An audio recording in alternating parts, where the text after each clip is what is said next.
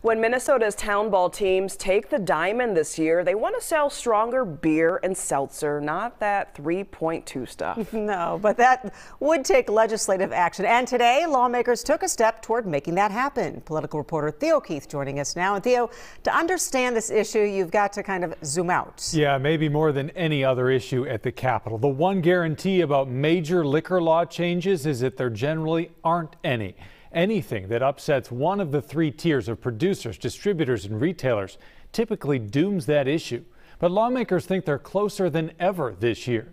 Where better to explain than at the ball field? The first pitch of the town team baseball season went out to Minnesota lawmakers. Baseball's a big part of my life. Green Isle Mayor Joe Krieger is VP of the Minnesota Baseball Association. His hometown Irish gets 75% of their income from beer sales. But the only stuff they can legally sell, 3.2% alcohol, is in short supply. The 3.2 was going to run out, and last year was actually not good. Definitely had a lot of off-brands, and we did what we could, but sales were down because of that. It's not that great of a beer.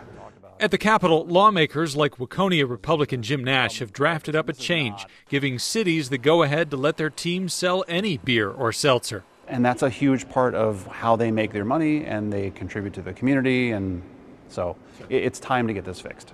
Here's where it gets complicated. Minnesota has a three-tiered system of producers, distributors, and retailers. Any change that gives one tier a little more of the market means the others get a little less. All three have allies at the Capitol, so year after year, not much gets done. But then Friday, on a 14-1 vote, the House Commerce Committee approved a liquor bill with some long-discussed changes. It lets Minnesota's larger craft brewers like Summit and Surly sell growlers. Smaller brewers could sell six-packs. And yes, town team baseball could sell strong beer and seltzer. We have an opportunity in passing this bill, not just to get some work done, but also to set the stage for peace, not just for 1 year, but for a period of time, for 5 years. Of course, this could all end like years past. Back in Green Isle, the mayor predicts if nothing happens, some Minnesota teams who run out of 3.2 beer will break the law to stay afloat.